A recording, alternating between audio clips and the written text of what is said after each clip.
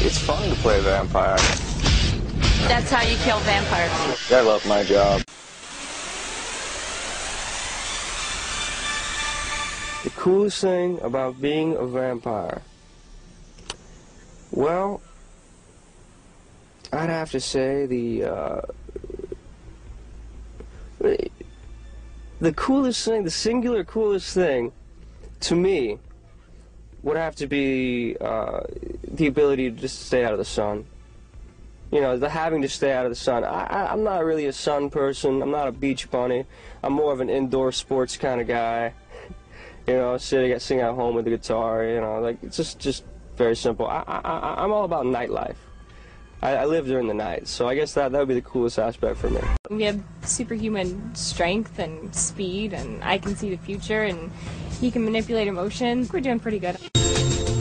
Jasper's ability is to calm, especially when you have a house full of vampires that are trying not to eat humans. It can raise a lot of those animalistic tendencies, and so what Jasper's ability is to calm that. If they would have left it at the front desk, it would have been a lot cooler.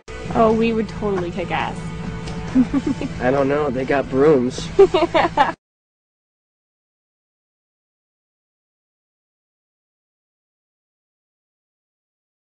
Well, I tried. She did cut her hair. I tried. She cut her hair a good 5 inches, 6 inches. She has yeah. long hair naturally. My hair was like down to here, naturally. And we cut a good bit off of it to even get it. I mean, I cut it to here, because it's obviously wigged. But no, I was all for the short hair.